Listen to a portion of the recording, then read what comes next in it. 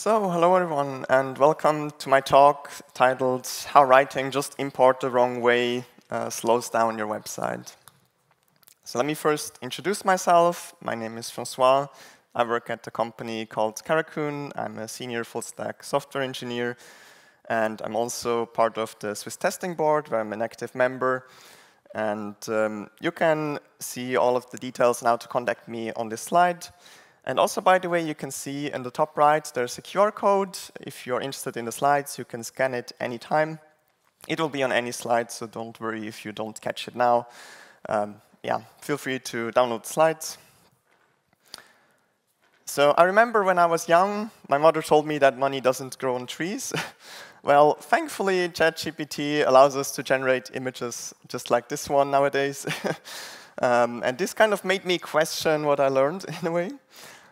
Maybe money does grow on trees after all. Maybe you just need to shake them. Well, obviously, my talk is not about shaking actual trees, but it is about tree shaking, if you're familiar with that. But to get everyone on the right or the same level, first let me introduce you to some basics to understand tree shaking later. So first, when you have a web application, for example, a React application, as you can see here, if you look at the package.json file, it will look something just like this. You can see we have some dependencies, some dev dependencies, and then Webpack is here the bundler that we have.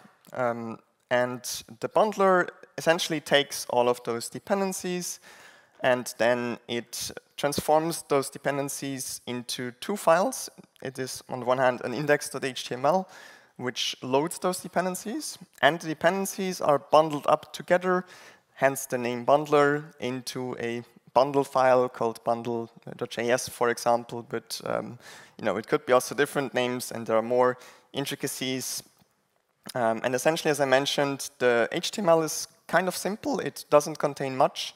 It just contains the bare essentials that you need for an HTML page. And then it also just references your bundle.js file, and this essentially then loads all of your dependencies, but also your source code. So when you have an application with some source code in it, in the React application, it will also be included in this bundle. This is just a simplified explanation. The people of you that know Webpack know it can get a lot more complex than that, but I won't go into more details. It's not necessary here. So let's look at the bundle size. So for this slide, if you know about tree shaking already, ignore that for a moment for this explanation. So let's look at, let's say we have two dependencies. Then let's say the index.html file takes 1 second to load. If we look at the bundle.js file, it may also take 1 second to load, and it loads after the index.html file, since that first needs to be opened by the browser. And then if we have, let's say, a lot of different dependencies, then if we load the bundle.js file, it will take quite a bit longer because you have much more dependencies that are included, which makes it much bigger. And in terms of, depending on your internet, how fast it is, it will take longer or shorter.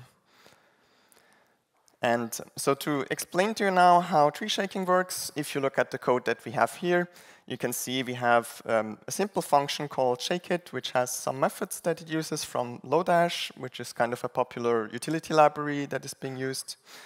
And now what you can imagine with tree shaking is, imagine having a tree, and then you can see we have all of those methods that are in Lodash that are kind of branches and leaves on the tree.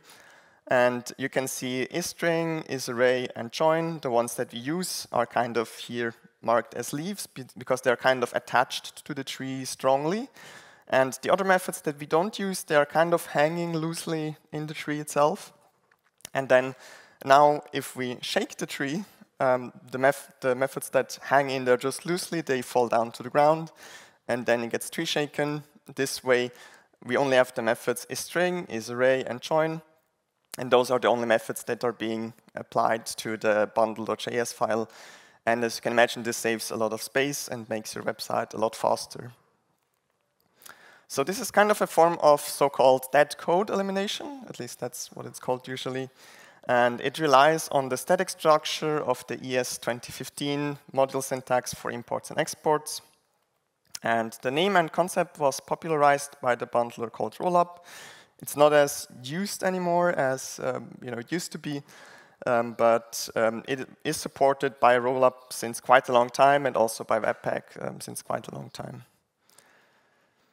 So if we look at, for example, is it a good idea to add the dependency Lodash? You can see on the left side it is quite big. So now that we know what tree shaking is it a good idea to add it? In theory, probably yes. And also, by the way, the screenshot is from Bundlephobia. If you're interested, you can also check it out. It's a website that's quite useful to know how big a dependency is. And if we look at, for example, Vue, you can see it's, Lodash is about half the size of Vue. So Lodash is really quite big, so we really need to take this into consideration. But of course, as you've seen earlier, if you do it correctly, then yes, it should be tree shaken. So it should be fine. So I was exactly in this situation a few years ago at the customer project where I wanted to use a method in Lodash, but we didn't have Lodash yet as a dependency. I knew about tree shaking already, so I kind of confidently added this method to the front end, knowing it will be fine. And if you look at what you can find on the internet, at least most of the advice you can find on how you can make use of tree shaking is you should use ES 2015 style imports and exports. And this, by the way, was the knowledge that I had back then when I first introduced Lodash in this custom project that I mentioned earlier. And so how this looks like is like this. You can see, for example, here, those are the exports that we cannot use to be able to be tree shaken. Those are CommonJS imports.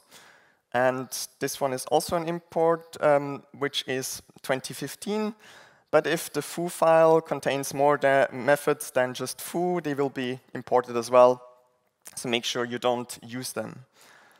And according to the information you find online, if you just use it like this with the ES 2015 style imports and exports, you should be fine.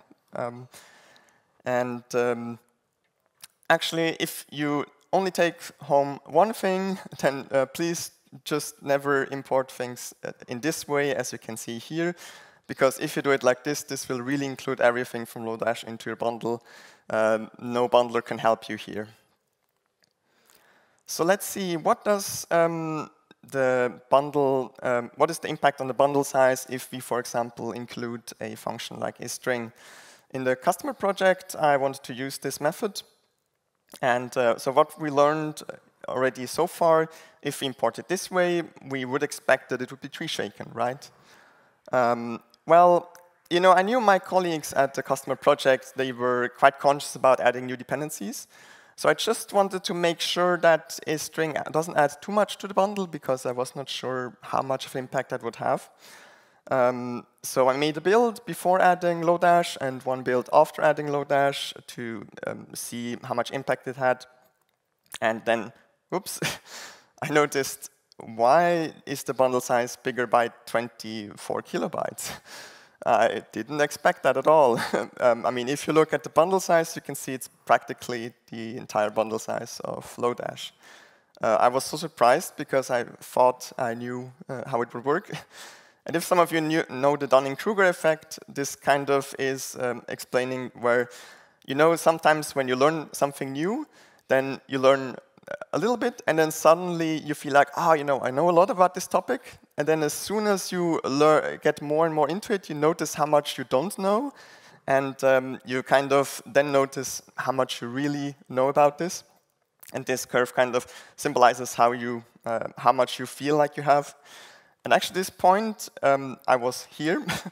And it is called Mount Stupid, actually.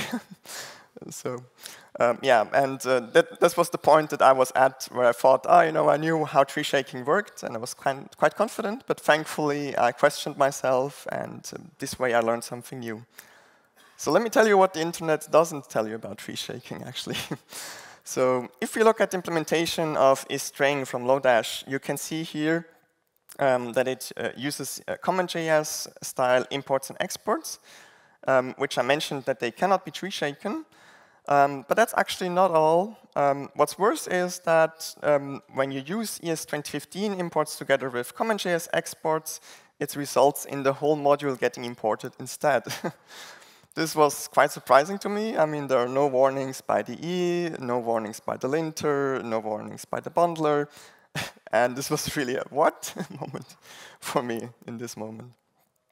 And so how can we actually make use of tree shaking here? So there are a few ways. Copying the implementation of isString from Lodash into your code base is not one of them. Believe me, I experienced this, and by the laughters in the audience, I see that some of you also did that. And Lodash is actually structured in a way that there is one JS file per method, and then you can use a so-called cherry-picking syntax. You can see by writing, for example, import isString from Lodash/isString.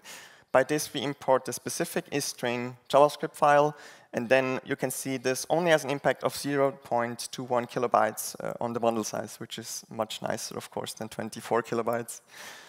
And there's also another alternative. This is something particular to Lodash. It has another package, which is called Lodash-ES. And if you use that, you can use the regular ES 2015 style imports because it kind of provides you a abstraction that uses ES 2015 style exports. So you're actually fine if you use it, and you will be able to have tree shaking. But you may be thinking now, there must be an easier way. Do I really need to go to every dependency that I'm using and check what kind of imports and exports they have, if there's an alternative package, and find out what impact this has on my bundle size? This seems kind of annoying. And I would agree with you. That's actually the question that I had to myself as well. And there is actually, at least kind of, there is an import cost plugin, for example, for IntelliJ and for VS Code, which estimates the bundle size impact for imports. And you can see here, it shows you exactly, depending on the style of import that you use, what the impact on the bundle size is. You can see with the cherry-picking syntax, we have 2.15 kilobytes. With the ES 2015 syntax, we have 25 kilobytes.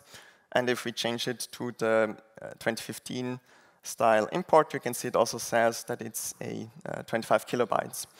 So this actually makes it kind of easy. The only part that this plugin doesn't help you with is if you notice, for example, that the bundle size impact is much bigger than you expect. It doesn't tell you, of course, how to change that, but now that you've visited this talk, you know. So, and also another option is you can use bundlephobia, and this will tell you which packages are tree shakeable. You can see it by this tree shakeable annotation here. And by the way, you can see these IntelliJ and VS Code is underlined. So if you grab the slides, remember to scan the QR code. You can click on the IntelliJ and VS Code underlined things, and then you can actually download those, those plugins if you want to use them. Yes, so in this case, you can look at here Lodash versus Lodash-ES, and you see that Lodash-ES has the annotation tree shakeable, while Lodash doesn't. So this tells you that you are able to use it as well. But of course, that's more work than just using a plugin if you can. So now it's time to make a pull request at the customer project. So with the knowledge that I gained, I created a pull request. And this was the comment that I got. Sure, you want to introduce Lodash just because of isString? That's a big fish. Turns out I knew my colleagues at the customer project quite well, and it was the right idea to experiment with those things, because then I was able to tell them what I learned and that it won't have an impact that is big enough. And just to sum up, it's a bit difficult to predict by eye how and if the bundlers will tree shake something. And using the import cost plugin and bundlephobia can help you make this decision quicker. And as with performance optimization in general, the only way you can know for sure is by measuring. Of course, it comes down to this.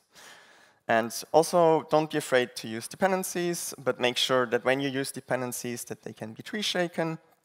And if it is not possible, then consider maybe submitting a pull request to the dependency if it's open source to make it possible to make it tree shakeable.